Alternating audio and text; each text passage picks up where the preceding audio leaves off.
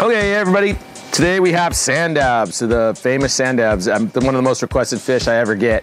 We don't see them around a lot these days. Different catch methods have kind of slowed it down a bit. It is one of the most desirable fish that we have in our bay.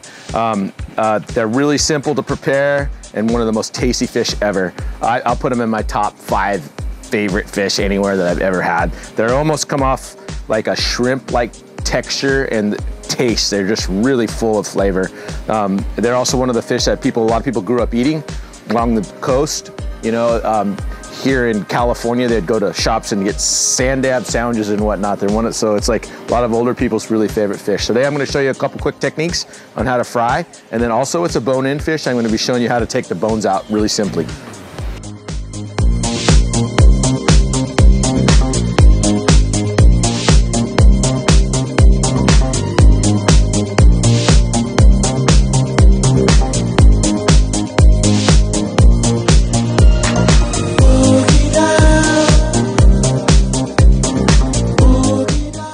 Hey everybody, so doing a quick little recipe. This is the most basic: salt, black pepper, a little bit of garlic in the pan right towards the end so it doesn't burn up too much and get bitter. My favorite actually is to do a little bit of a base in all-purpose flour and a little cornstarch. It actually crunches them up. I don't have those today, so I'm keeping it simple. Salt and pepper. So salt, little pepper. Ew. Can't go wrong here. Out of the bay.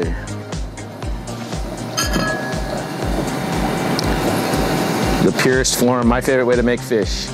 Okay, I've already got the oil going over here, and it's 2 parts peanut oil in this situation and 1 part butter for a little flavor. Ready to go.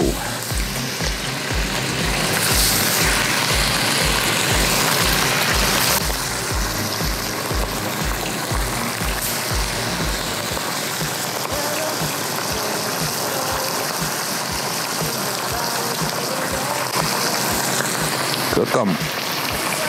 Cook them up. Yeah. It's all good. Let them go. They can go kind of nuts here. Situation like this, they're just gonna fry up really nice and beautiful. When they start to get a little crispy, I'll give them a flip.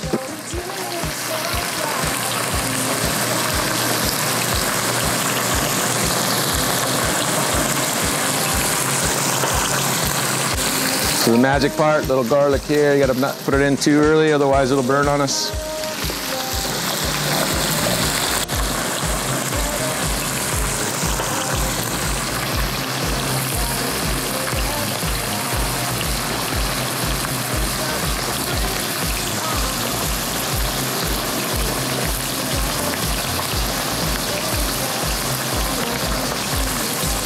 Okay, so this is the kind of a little bit tricky. It's not, this is what they would do in a fancy restaurant if you're eating there. It's kind of called the fillet process, but it's a cooked fillet.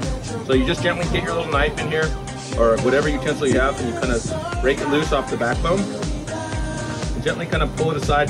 I'm not doing the best job here, but kind of pull it aside off the backbone. Now this is all ready to eat. Then you gently grab the tail, pull it out, just like in the cartoons. Get a nice little backbone. This is all ready to eat fish right here. It's that simple, everybody. Nothing to be afraid of. So, on that, H&H out. Enjoy your sand dabs. Thank you.